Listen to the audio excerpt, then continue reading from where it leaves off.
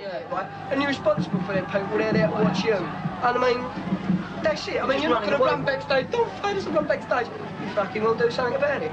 Which is the only way to look at it. That's not being flesh and big, that's just being fair.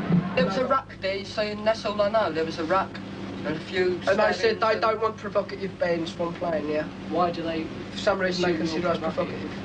I don't know. Probably because we wear our... I think it's because of our type of music. On my end at the ballroom. What happened at the ball? Like, there was a few fights, so we decided... It was a beard. Instead of, like, the bouncer stopping it, we stopped it. By getting off the stage and... Yeah. Is that a better method? Yeah, well, if you walk off, if you walk off like most of them do, if you walk off, they're going to carry on fighting because they know there's no cunt there to stop you. You're shooting out. But if you steam down into them when they're having a ruck and you join and have a ruck with them, they won't do it again. There was 2 rares there that night. I started one of the matches. Both the rares, we stopped both of them. We stopped both. Just us. It stopped as soon as it started. The Rejects don't want violence at their gigs and are prepared to deal with people who cause trouble with trouble. They're prepared to fight fire with fire. If a group does their own security, there was hardly any trouble. I mean, there was... It wasn't just fucking jump down off the stage, come on in. Yeah. It was, please stop, leave it out, you know what I mean? You're skinhead, you're getting yourself a bad name, don't be silly. Yeah. And then I just kept on, and they kept on, taking us for mugs. They even chucked a pint of beer over me. We don't want bouncers on stage with us, we let our roadies.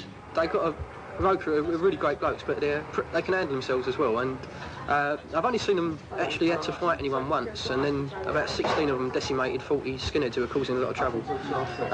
Another time, the BM turned up at a gig, and they did start doing the Seagull business, but one of the roadies just said don't, and they stopped. If kids get on the stage, then if a big fucking 16-stone bouncer walks out and batters him, pulls him off stage, the audience get aggressive, don't they? Yeah, so if our roadies sort of like pull the geezers away, we don't fucking hit kids who get up on stage with us, you know what I mean? If a kid wants to get up and jump about on stage, he's quite welcome to, as long as he don't